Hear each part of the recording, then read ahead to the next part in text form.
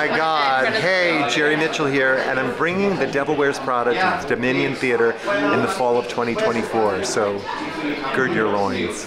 Oh my god, hey, welcome back to my stagey YouTube channel. My name is Mickey Joe, and I am obsessed with all things theatre, and this is my YouTube channel, where I talk about what's going on with the West End and Broadway. I review the shows that I've been invited to see, and I cover news and drama, and today we're going to be talking about a brand new musical adaptation of The Devil Wears Prada, which is coming to the West End in 2024. As you just heard from legendary Tony Award-winning director and choreographer Jerry Mitchell. So there's a lot to discuss about this piece of news, even though I may have been told that this was coming a few months ago, and also its composer Sir Elton John has been a little loose-lipped about it in the press. This is still something of a bombshell announcement. And immediately I have two very different reactions to this, because there's a part of me that's like, a new musical adaptation of a 2000s film looking for commercial success in the West End?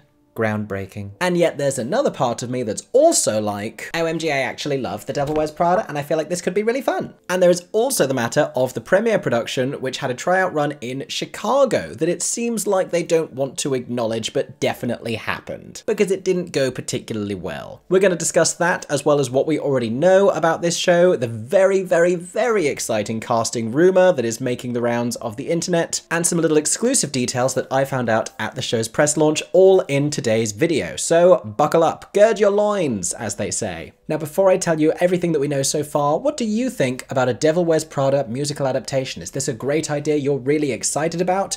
Or are you yawning at another film-to-stage adaptation? Let us know. And while you're at it, make sure you're subscribed. If you enjoyed today's video, click on the link down below to get some early and exclusive content here on my channel, and I hope you enjoy. Let's talk about the incoming Devil Wears Prada, the musical.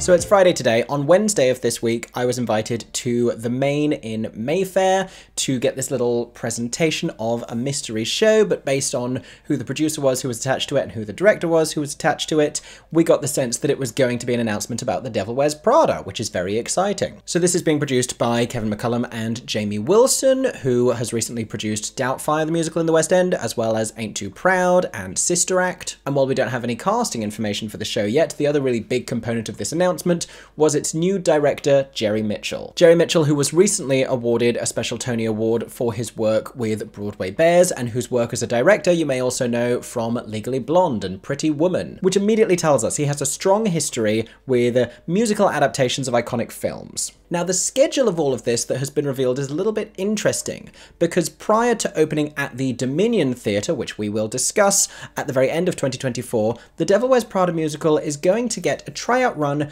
in Plymouth in July. This is a little bit unusual, and not because it's having a pre-West End run. I think that's a really valuable and smart decision, especially for something that is in a developmental stage, which we'll talk about more. But for Doubtfire the musical, which shared the same producers, they went to Manchester, and there was a little bit of confusion with the local press there, who didn't understand why they weren't being invited to review the show during its Manchester run. In the same vein, the PR team attached did not invite reviewers from London to go and travel to Manchester to see the show's run, because they were working on it prior to opening in the West End, and at the time that they opened in the West End, that's when they wanted people to come and review. So while the producers spoke very enthusiastically about the Theatre Royal Plymouth, and I've no doubt that it's an amazing space, a part of me wonders if they're looking for somewhere a little bit more secluded, where they think they can escape the harsh eye of criticism while they really work on this show. Because it is being reworked in ways that we will discuss more in this video. The Plymouth run is also a conspicuously long time before the West End press schedule, which is happening, I believe, in early December. The Plymouth run is in July.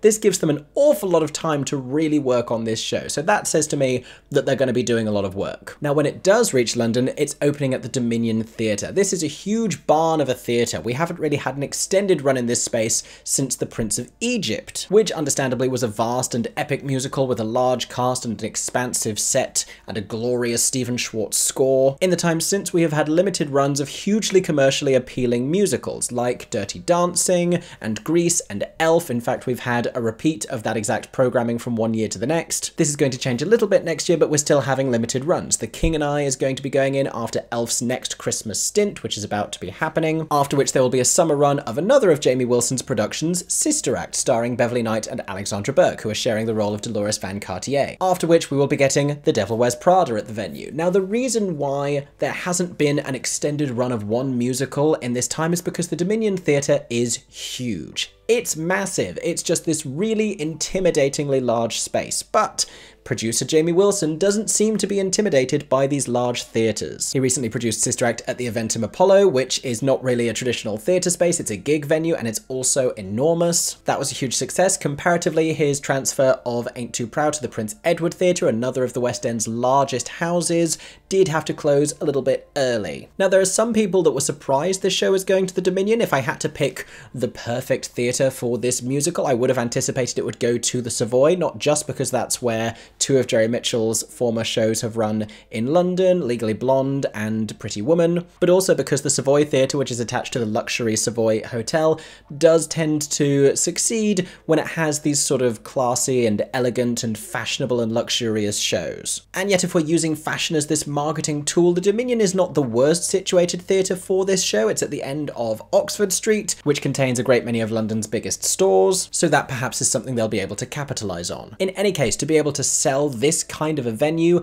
they're going to need a big production, and they're also going to need some very big casting. I'll remind you there is one very exciting casting rumour I'm going to tell you about later in today's video. First of all, let me tell you what Jerry Mitchell did reveal at this little press launch.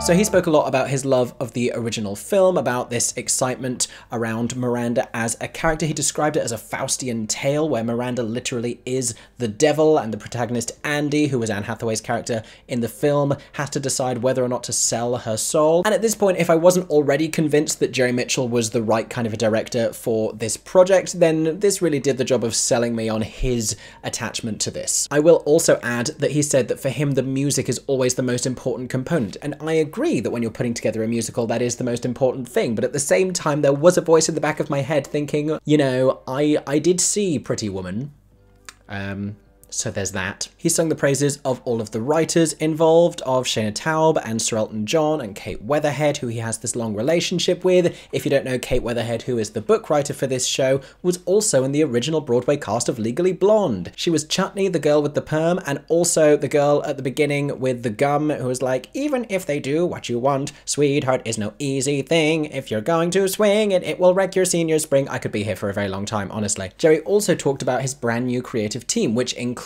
costume designer Greg Barnes and set designer Tim Hatley. In fact, during the presentation, he shouted to Tim about how he wanted to make sure there was a catwalk involved for a runway situation. He spoke a lot about fashion and this show's relationship to fashion and his own relationship to fashion and what that meant to the piece. Now, at this point, there are a lot of exciting names attached to this project. I'm sure many people will be excited just by the idea, but there was also this lingering elephant in the room the entire time, which was the show's ill-fated tryout production in Chicago last year. And as much as they didn't seem to want to address the fact that this wasn't a world premiere and the show had already been staged before with a very poor reception, we are going to talk about it. So while it wasn't overtly stated in Jerry Mitchell's initial presentation, rumours had already been circulating online that this production had had a almost full rewrite since the ill-fated Chicago tryout. This was a production back in 2022 with the same producers attached, which was directed by Tony Award winner Anna D. Shapiro and starred Beth Level and Taylor Iman Jones in the leading roles. And while the show, which is coming to London, is retaining the same writers, albeit with a completely new creative team led by director Jerry Mitchell, musical, it was beginning to sound as though this was actually going to be new material. Jerry talked about having heard demos of Elton John's songs and being very excited about them. This is where he mentioned that the music was the most important thing, and that seemed to imply that these were going to be new songs, because if this score had already been heard in the Chicago production, then he wouldn't need to be talking about demo recordings that only he had heard. And truthfully enough, after his presentation to the whole room, he spoke to smaller groups of people, at which point somebody else asked him whether this was going to be a completely new production, and he sort of quietly said yes. So without any details on exactly how much is being rewritten, it is implied that this is going to be a fully rewritten version of The Devil Wears Prada, which for various reasons doesn't surprise me. Now, I am deeply curious about exactly who is brave enough to sit down music legend Sir Elton John and tell him he has to completely rewrite a score he's already written because it's not good enough, but maybe that person was Jerry Mitchell, because he said that he had been working on it with Elton. In fact, the tidbits he shared in that conversation seemed to indicate that he was trying to get Elton John to give it more of an Elton John kind of a sound. Not all of his scores really sound like his own music. His recent work on the musical Tammy Faye didn't sound too much particularly like Elton John songs, but in one anecdote, Jerry shared that he wanted Andy and her boyfriend to have a song that sounded a little like Don't Go Breaking My Heart. Another detail I knew about the Chicago production was that it had updated the story to a modern day setting. Now, it's tricky with these film to stage adaptations where the musical is being put together so much later than the film came out, and you think, was that a culturally significant enough time that we have to keep it within that time period? Legally Blonde is a great example of this. When you're staging the musical of Legally Blonde, do you do it in 2022, 2023, like the recent Regent's Park Open Air Theatre did with the TikTok stands and everything, or do you keep it within the specific year that the film was set? So Chicago Devil Wears Prada, from what I understand, updated the story to a modern day setting, and when I had the chance to ask a question of Jerry Mitchell, I asked him whether this production would be doing the same, and he said no. His plan was to set it sometime between when the film was set and when the book was set, simply because he said this would make it easier to depict Miranda's deplorable behaviour. Miranda being Miranda Priestley, who, if you don't know, is the ruthless fashion magazine editor who was played in the film, of course, by Meryl Streep. Which brings us to the rumours about this production's casting. I've made you wait long enough. Let me tell you who is rumoured to be playing Miranda and stepping into Meryl's shoes in the West End.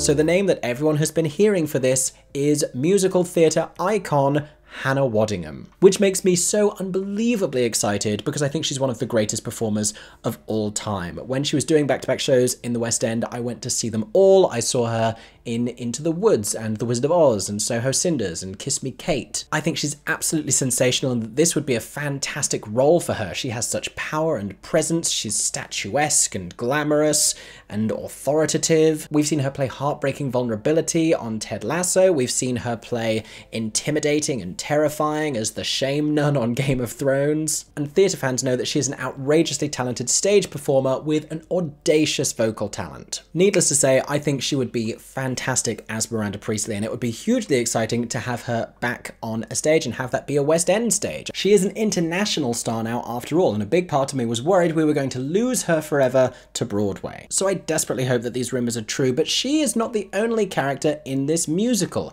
Who would we want to see in these other roles? Now, even though she's not the lead, I think the next most exciting person to talk about after Miranda Priestley is Emily Blunt's character. She is sarcastic and British and hilarious, and the name that's at the forefront of my mind is the wonderfully talented Zizi Strallen. Zizi came to mind for this because after the press launch, Erin and I were sat in a coffee shop going backwards and forwards talking about who might be able to play this role. Certainly someone who is very funny and dryly sarcastic. Names like Amy Atkinson were being thrown around, and I was trying to think about who would be able to get that same kind of a voice right, that same sort of a slightly sarcastic Mary Poppins, at which point I thought of Zizi Strallen. We've seen her play Mary Poppins, we know that she can be prim and proper, but we've seen her in enough other shows that we know she can also be hilarious, deeply sarcastic. I think she would be brilliant. I think she would be wonderful in this particular, potentially scene-stealing supporting role. But of course the other leading character of this musical is going to be Andy, Anne Hathaway's character, this fish out of water in the fashion world. And one of the misgivings I still have about this film is that Anne Hathaway in this role is treated as though she does not belong in this fashion world because of the way that she looks. They act as though she's a completely different size to what she is, and I think it would be really much more valuable if with the stage casting of this, we were to cast someone who has actually experienced barriers to sort of these traditional Western beauty standards. Rather than casting someone tall and gorgeous and skinny and a complete Hollywood beauty and then gaslighting the audience by telling them that she's fat and ugly. I just think this would be a great opportunity for a lot of the performers who aren't traditionally seen for these leading lady castings. When, other than the very recent Regent's Park revival, shows like Legally Blonde and shows like Pretty Woman have only cast a certain type of white actress. And also, there's so little that this character really specifically has to be, you know? She's charming and endearing and relatable. Those are three important qualities of her, but other than that, Andy can really be anyone. She could be a Georgina Onwara, she could be a Grace Moat. Really, there's a huge list of performers who I think you could consider for this role. Comment your suggestions down below. Who do you think we should have in the Anne Hathaway role, and in all of these roles? The enduring positive thing I keep hearing about the Chicago production is that Javier Munoz was terrific, I believe in the Stanley Tucci role, I'm guessing. Javier, who is an alumnus of Lin-Manuel Miranda musicals like Hamilton and In the Heights, apparently was deeply moving in this role, so if there is a way for him to still be involved and be in the West End production, that would be fantastic for London audiences to get to see his work. Admittedly, I don't know how much of his material will remain the same from that production. We don't know if some of it is changing or if the whole thing is changing. It sort of sounds like it's going to be the latter. Which brings me to the really important question for today. Do I think that this is going to be a good show?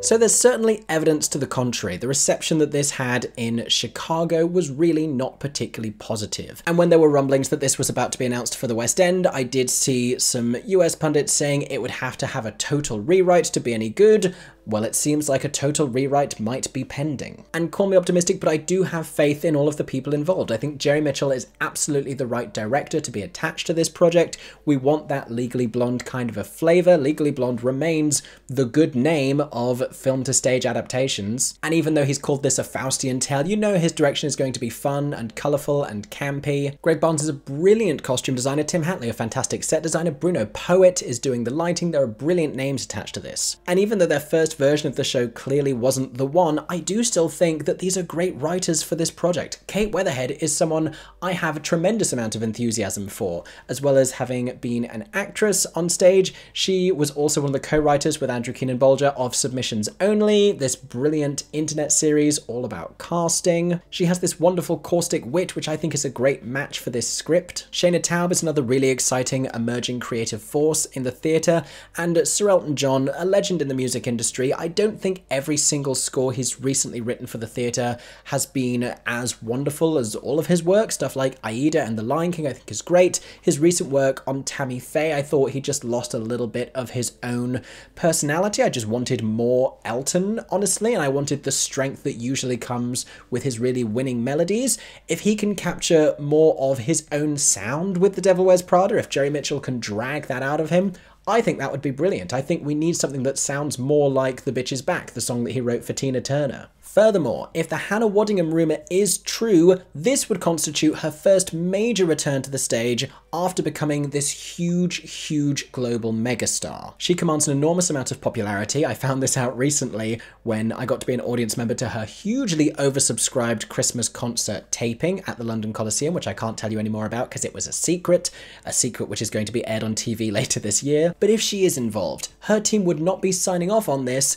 if it was not improved from the Chicago run, because they will know that that was not a successful production, and they would not be letting her make this big stage return with something that is going to be a critical flop. She's also appeared in enough productions that I think she's an incredibly discerning actress as well, so if she thinks this is a good vehicle for her, I'm excited about it. Honestly, my greatest hope for this is that it's just campy and fun. If we're setting it back in that time when the film was set, we get to be a little bit more nostalgic about all of it, and I think fashion is more fun when you're being nostalgic anyway. It's more fun to look at fashion from bygone eras than it is to look at contemporary stuff. That's what I think anyway. But there's got to be a fun and light-hearted and sassy musical adaptation of The Devil Wears Prada for this team to find, and if they want to work out how to inject some silliness into the whole thing, then they should go and check out the recordings of the unauthorized Devil Wears Prada musical parody that Marla Mindell was a part of prior to her success with Titanic. She played Emily Blunt's character, and in the scene where she gets hit by a car, she then sang Miley Cyrus's Wrecking Ball while wearing a neck brace and bouncing on top of an exercise ball, like this kind of ridiculousness. And I'm not saying that's what this version at the Dominion should be, but one little teaspoon of that might be helpful. Ultimately, directors can make a really big difference to the trajectory of a show and to how all the material comes together, and I'm hoping that this one little change in ingredients might make the overall recipe of this piece a lot more delicious. Did we all make it through that extended metaphor? Good! But those have been my thoughts about the Devil Wears Prada musical, which is coming to the Dominion Theatre next year. For updates about this as we approach the opening of this production and its Plymouth tryout, make sure you're subscribed to my channel. I will be telling you everything that I know as I find it out. Also, stay tuned for many more reviews of other shows coming soon and my trip back to Broadway. I'm going to be heading back to New York in a couple of weeks to see as many shows as possible. So if you want to see many reviews of shows in London and New York, make sure you're subscribed. I hope that you enjoyed today's video, and I hope that everyone is staying safe and that you have a stagey day. For 10 more seconds, I'm Mickey Joe Theatre. Oh my god, hey, thanks for watching, have a stagey day. Subscribe!